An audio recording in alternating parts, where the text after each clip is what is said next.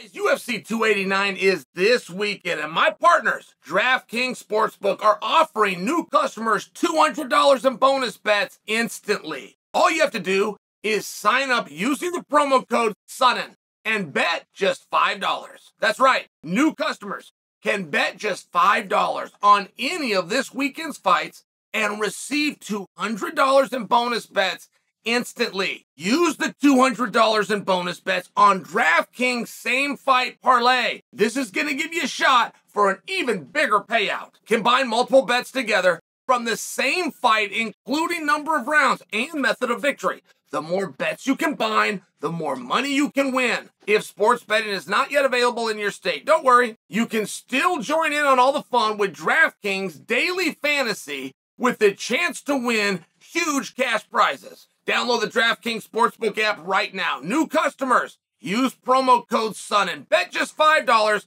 on any wager and get 200 in bonus bets instantly. That's promo code Sonnen only at DraftKings Sportsbook. I'm grabbing my coffee. I'm headed out the door here. I was just watching a thing. It was a thing on the interwebs. It was about a guy who was a master or a practitioner, and it was something called, like heavy hand. Some kind of training, but it was heavy hand.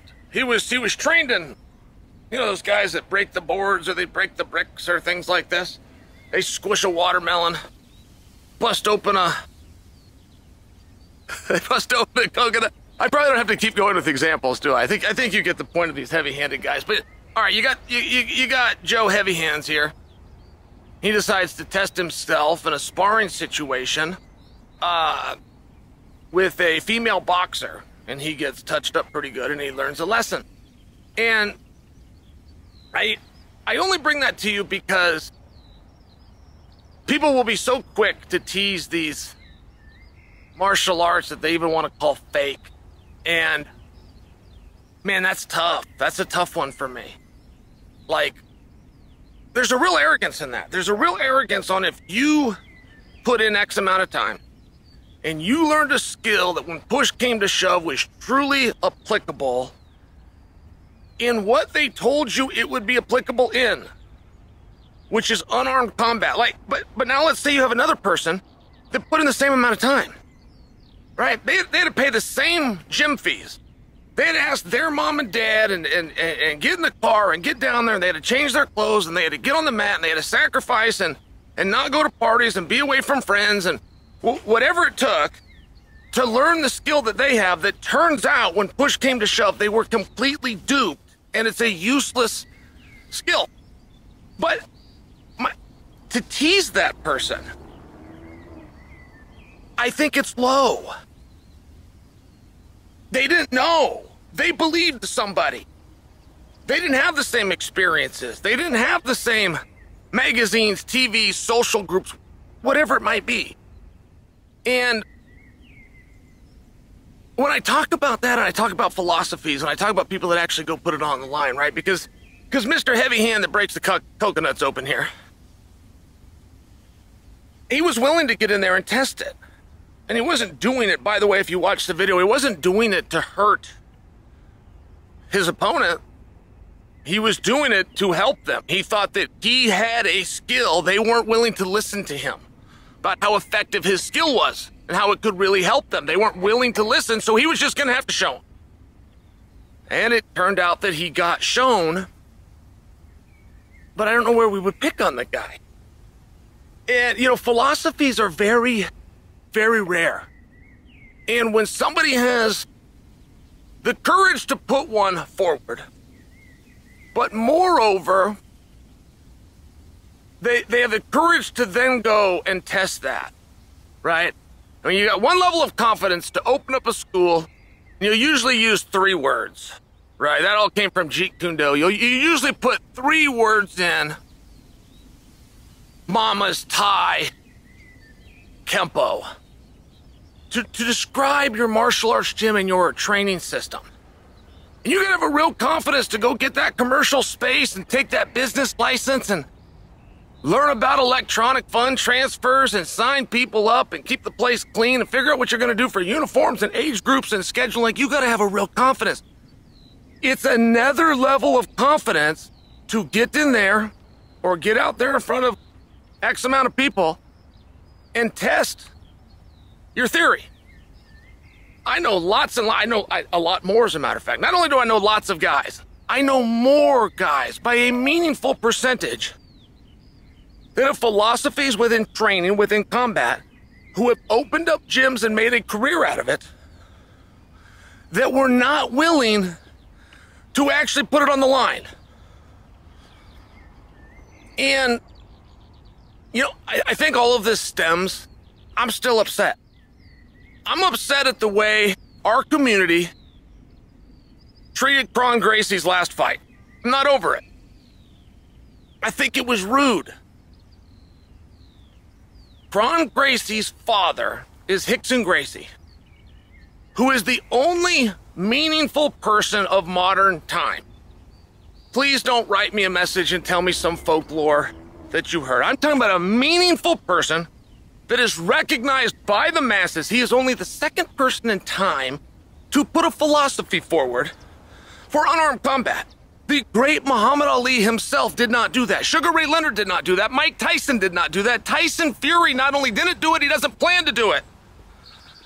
Bruce Lee and Rickson Gracie came forward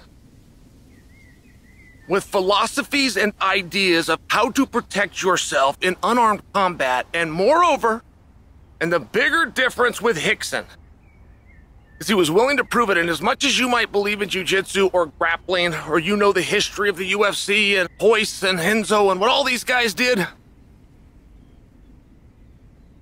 you might not remember in 1993 when nobody believed it would work. I mean, that's the one piece of the story, and it's the biggest piece of the story. It gets lost. I don't hear it throughout translation of the timeline of mixed martial arts as we know it. I don't ever hear it mentioned. It is the biggest element in the story. It's bigger than the triangle and the guillotine and the Rickson versus Mark Schultz in the wrestling room. It's bigger than all that stuff. When the Gracies came out and said they've got a style to finish fights that is the most devastating and effective art on the face of the planet. Oh, by the way, it's gentle. We can win fights against anybody. We can finish them decisively, proving who the victor is. Bro, we gotta be taught what that means. What do you mean finish a fight? The foggiest idea what that meant. I was a junior in high school, 17 years old in 1993. Never heard that term. I mean finish a fight. What does that mean? And now they're claiming that they can do it gently. They're claiming that there's techniques and strategies where they can conduct themselves in unarmed combat without hurting the opponent. Nobody believed that. That is ridiculous, truly. And then you started to have some closed-door workouts. And guys, don't forget, the internet came out. First time I ever heard of it was 1994, but it was towards the end of 94. It's more like 95. And for the extent of the internet, largely was something called email. It was an electronic mail where you didn't have to go to a post office, you didn't have to get a stamp. It's a very foreign concept. Not only did people not have email or not know what it was, they didn't have email addresses, and if they did, they didn't know how to send anything. They didn't have a computer to go do it from. It was a very different time. So when you started having people vouching for Rickson Gracie, these were people like Chuck Norris. These were very meaningful people, but they were open to learning, and they held seminars, and they had private workouts that nobody was at, and there was no cameras.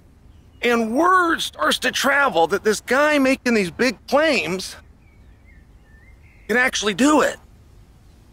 So you fast forward all the way to a couple of weeks ago to Kron's fight, and people are so upset he wasn't throwing enough strikes. I'm not against taking a look at a performance. I'm not on board with the outcome, but I would encourage, that's a coach in me. I would never want an athlete to be sitting there thinking about and dwelling on the outcome. I do want him focused and prepared to perform. 3 things. 3 things that you were going to do, that you're committed to, you're dedicated. Tell yourself over and over, go out and do those 3 things. When I bring that up, it really wasn't about winning or losing. For Kron, there was strategically some opportunities for aggressiveness that it's very fair to watch after the fact. But the point that I'm trying to make, even if he had won the fight, it would be very fair to look at the opportunities for aggressiveness that he passed up. That's fair game. But it feels different when that's being done when he didn't win the fight. And there's a tremendous misunderstanding. This wasn't done out of a stubbornness. This wasn't done out of a I refused in the old school way and he was trying to prove a point. It wasn't done out of fatigue. That's a big part of the story too. He was too tired. That's not what happened. There's only a couple of men who have ever stepped forward with a philosophy. One of them was his father. So, like anything, it's got the right to adapt and change over time, but it takes a courage to go out there and test those theories. And from 93 to today, we've never seen anything from the Gracie family that should make us think when a contest or a performance doesn't go as well as you want it to, that they're going to stop. Everything we've seen since 1993 says they're going to adapt. There was people that said, powerful people within our sport, that said the Gracies would never fight again. As soon as a commission got involved, and the year was 2001, as soon as they put a round system in, where after 5 minutes, wherever you are, they're going to bring you back to your feet. People said the Gracies would never fight again. And here we are 23 years later, and Rickson's son himself is in there putting it on the line. To critique the performance is fair. To offer suggestions is appropriate. To think that because something wasn't done on a night that they're going to stick themselves and freeze it in time, you haven't been following the Gracies since 1993.